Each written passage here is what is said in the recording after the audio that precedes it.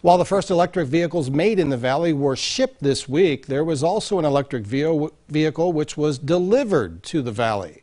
It's called the District and is made by BRITE Energy in Cleveland. It's an electric motorcycle. It was given to BRITE Energy in Warren, which has partnered with Land to develop it. All parts of the bike, except for the batteries, are made in the USA.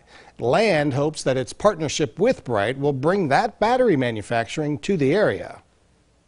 We see the energy component being the most important part of what we're doing. Getting range up, getting batteries that we can actually source in the U.S., and all the technology we can get here is very important. The bike, by the way, starts around $7,800, and BRITE also received $15,000 from ServPro today to support companies looking to develop energy solutions here.